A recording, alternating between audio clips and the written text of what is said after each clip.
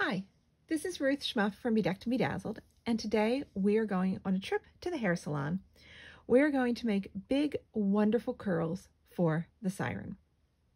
So with this siren, we are using impressions, 2 strands doubled in our needle to make 4.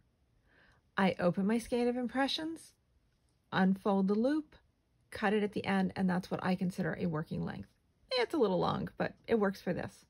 So I take 2 of those, double them in my needle to make 4, and tie a knot at the opposite end.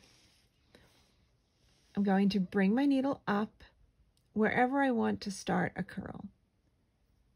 I'm going to leave the knot on the back, needle up,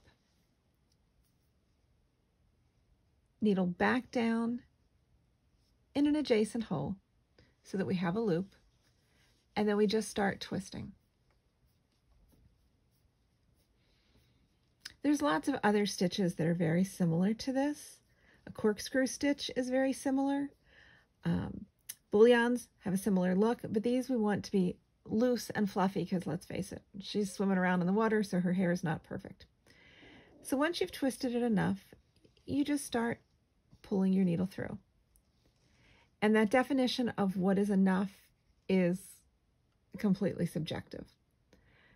So just twist it as much as you want and see what look you get.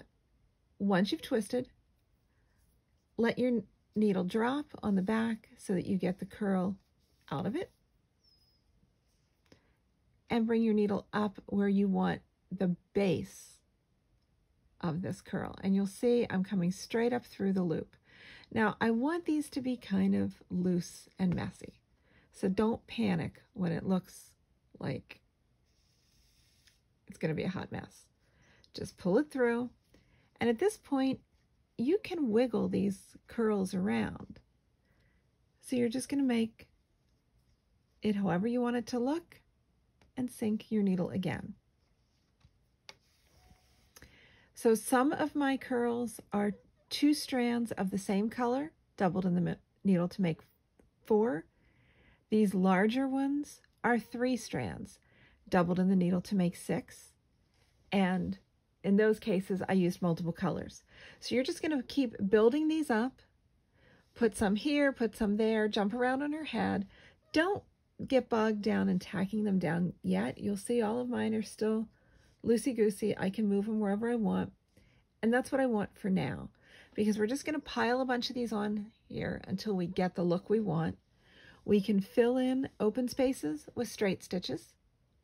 And then once we have them where we want them, we'll take a single ply of impressions and tack them down. The other thing I'm doing, you can see over here, it's sort of, again, a hot mess up here. I'm just going to bring my needle up and park it. I do cut my needle off, otherwise I'd have 50 needles going by the time we're done. And then when this is all finished, I can use these as my tacking ones. I can flip it all over at one time and end them all off.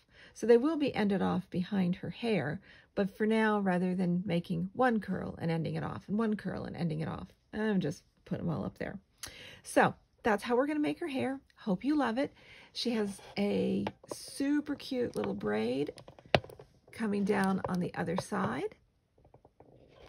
So each girl is going to have different hair, and they're going to be a lot of fun. Hope you like it. Bye.